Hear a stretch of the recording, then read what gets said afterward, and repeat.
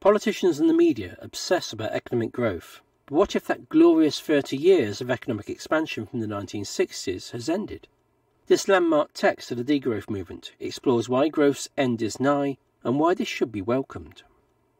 To suggest that further economic growth has become near impossible is a secular heresy, one so great it automatically excludes that person from a leading role in politics or the media.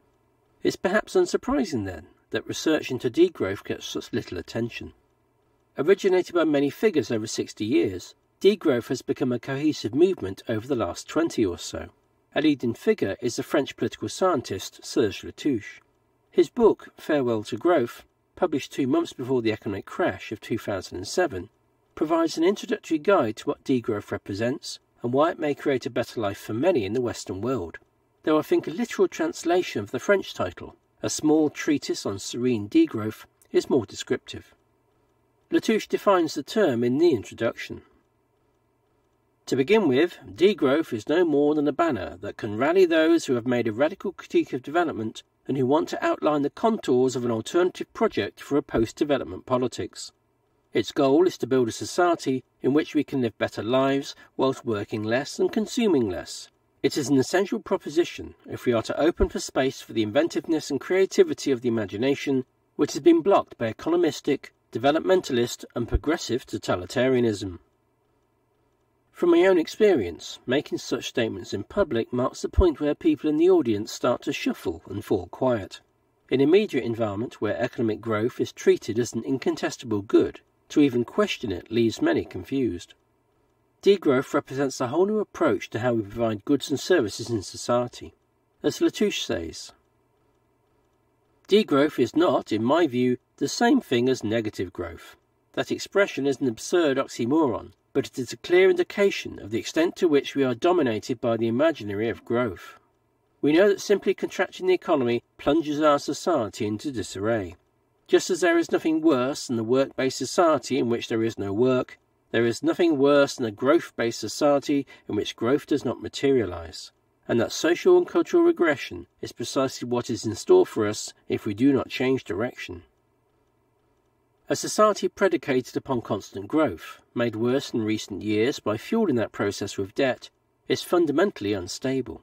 The seemingly inevitable concentration of economic power it creates also leads to greater inequality, excluding many from the profits of growth, even more so when states bail out failing financial institutions, protecting the private wealth of creditors by nationalising the losses created.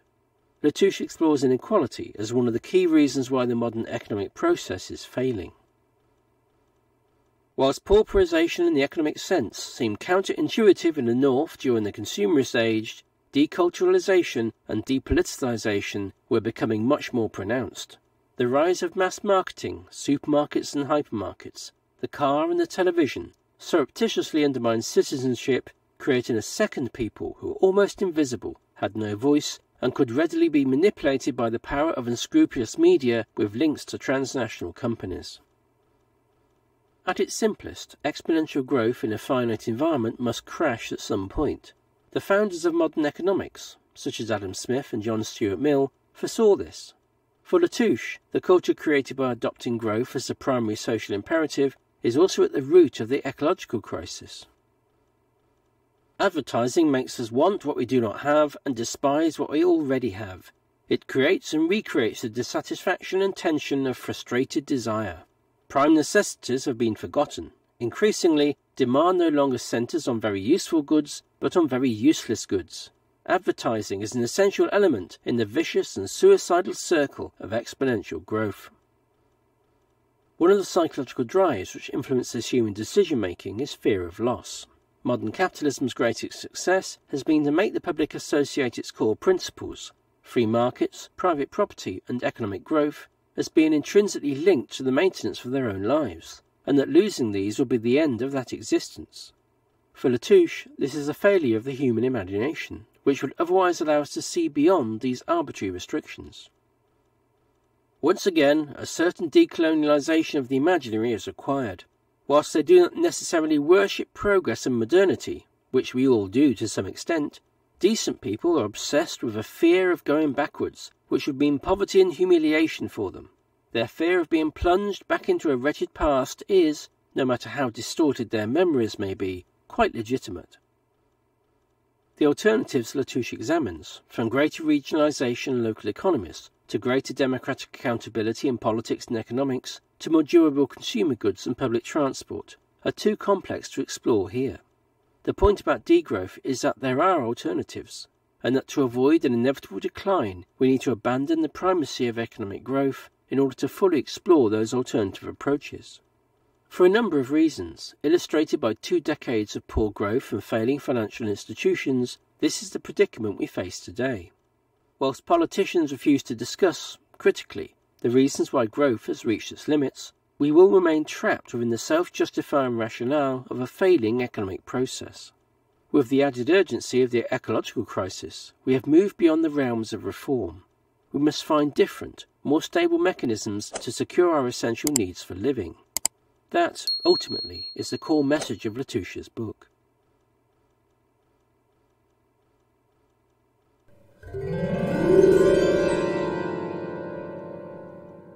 Afterthoughts on Farewell to Growth. I have 3 priorities for our economy: growth, growth, and growth.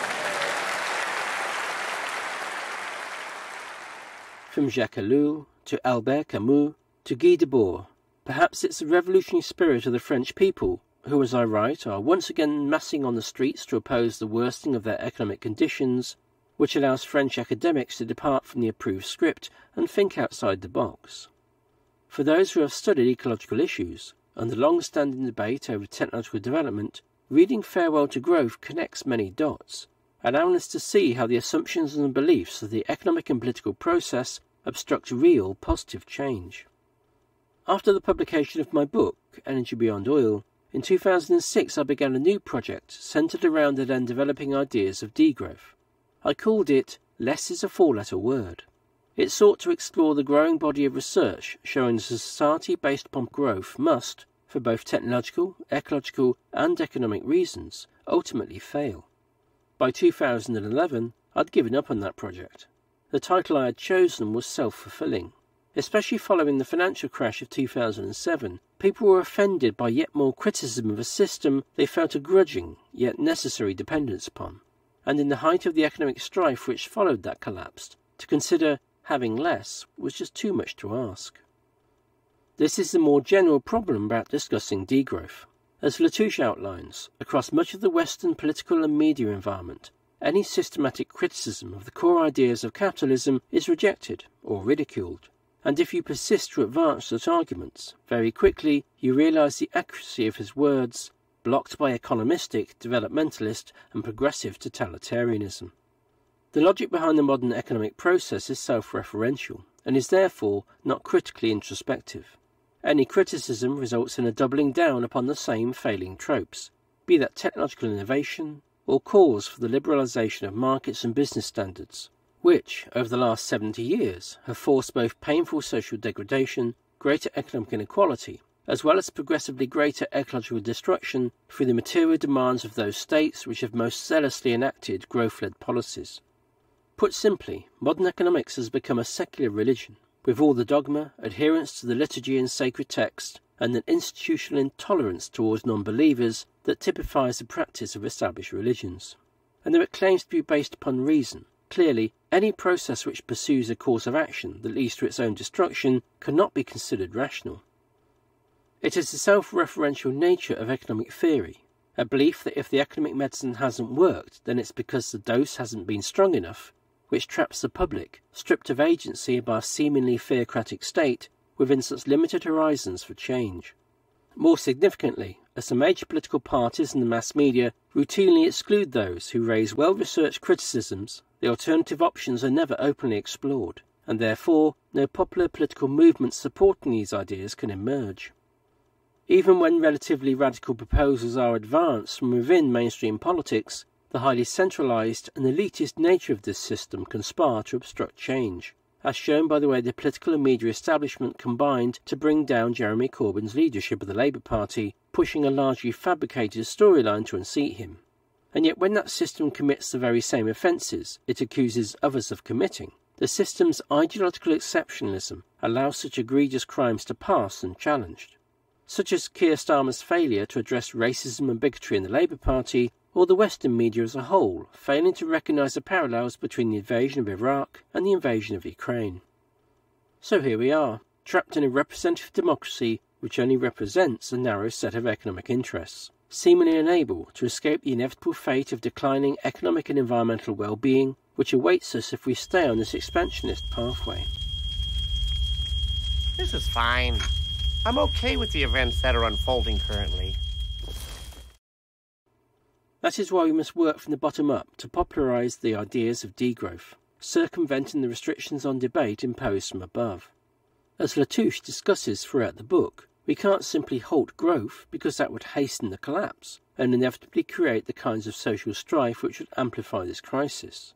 Instead, we need to enact measured alternatives to that process, progressively replacing elements of the existing economic and political system with more stable alternatives, to keep the essential material, social and cultural heart of society beating. Of course, if society as a whole cannot do this, then those who are able should try to do this independently, trialling the realisable options for rapid change to create a base of knowledge and experience for others to follow before the greater crisis takes effect. Arguably, this is where the broad church of degrowth studies diverges, which, as Latouche admits, is really no more than a banner that can rally those who have made a radical critique of development. This is where the personal becomes political, and where we must accept that differences of opinion must exist and be recognised. As we open up a space for the inventiveness and creativity of the imagination to find solutions to our daily needs, so it opens up many different opportunities for disagreement. For this reason we must learn, as a society, to enact many different ideas simultaneously, so that we can trial as many different options as possible relatively quickly to see what works. Of course, such a response does not work within the centralised, top-down and elitist systems of control typified by liberal capitalism. Such changes don't necessarily mean an end to markets, or self-interest, and it definitely does not require going backwards. But it does mean accepting that the historic concentration of economic power created by economic colonialism, globalisation and proprietary rights is an obstruction to change, and freeing ordinary people of those restrictions is a precondition to allow a more diverse set of responses to enact radical change. This is why I think Latouche's point about radical localisation is so important. Liberal capitalism is monotheistic. Its central philosophy provides a top-down set of rules which are not open to criticism from below. That is its key power for domination, but that is also its greatest weakness, due to the inflexible, dictatorial and unequal nature of the social impacts it creates. The point about localism and creating local democratic control over the economic process is that it allows far greater flexibility, taking account of both the culture of the locality and the ecological characteristics of the area. The modern political state inevitably gives rise to regional inequalities, as liberal capitalism centralises and homogenises to create ever greater economic efficiency. Localisation removes that tendency from the national or global centralisation of economic power by enshrining decision-making and the flow of wealth and resources within as small a geographic area as possible. Of course, that will never be as economically efficient, albeit in most cases it will be more ecologically efficient. And so the presently accepted norms and expectations of liberal politics and economics can no longer apply. Which, inevitably, brings us to the issue of technological progress. The modern idea of technological progress, which developed in parallel to the economic processes which gave rise to the belief in endless growth, is based upon physical processes limited by both the laws of physics and the availability of finite resources. All technological efficiency measures represent a limited and, on average, a diminishing return, and over recent decades the pace of new technological discoveries has consistently diminished. It is this discrepancy between ideological belief and physical reality which negates the idea that technology will save us. The dominant belief in technology and progress is arguably pursued as a proxy, avoiding harder discussions over the very real limitations of the political and economic system which creates both human inequality and ecological destruction. This dogmatic belief, again part of the self-referential arguments of liberal capitalism, prevents any progress being made on stopping climate change and other forms of ecological destruction, It constantly promises jam tomorrow, but that promised tomorrow never really arrives. In Britain, the structure of land ownership and planning laws trap most people in urban areas, where they are wholly dependent upon the economic process for all their needs. Modern urbanism, which developed in Britain in parallel to the Industrial Revolution, has now been replicated across the world, trapping much of humanity within this same doomed system of exploitation and control. At the same time, the current political and economic system obstructs people's desire to change the way they live by demanding that all ideas for change conform to economic expectations, and seeks to obstruct those with more radical ideas from realising them. Property rights especially, and the concentration of land ownership amongst an economic elite, restrict people's ability to change. In Britain, land ownership represents a centuries-old division of the land and national wealth, which, alongside the systems of planning control, prevents people adopting the kinds of low-impact, self-supporting lifestyle that would truly reduce our impact upon the global environment. Without such radical changes to underlying assumptions, technology alone can never deliver the scale of change required to avoid ecological collapse. Structural change is essential to adapt to climate breakdown, resource depletion, and the global tensions which will result from these effects in a world which is addicted to increasing material consumption. In all likelihood, by the time the situation becomes so bad that the economic theocracy can no longer avoid reality, as in J.K. Galbraith's classic argument on the power of the conventional wisdom to stall change, the catastrophic failure Latouche believes is inevitable will be unavoidable. For those trapped within urban society, separated from their basic food and material needs by a rent-extracting economic process, this very real outlook should easily overwhelm most people's loss aversion to create a movement for radical change. Arguably, as Latouche notes at many points, the reason this does not happen is that politics and the media do not represent the mass of the people. Instead, it represents the economic power of the institutions controlling the state, blocking such troublesome issues from being objectively presented via the mass media.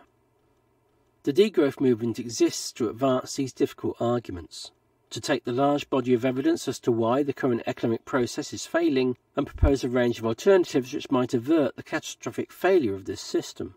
If these arguments are not commonly heard, it is not due to a lack of research evidence or a lack of practical alternatives. It is due to the deference of our politics and media to an economic elite who dominate society today.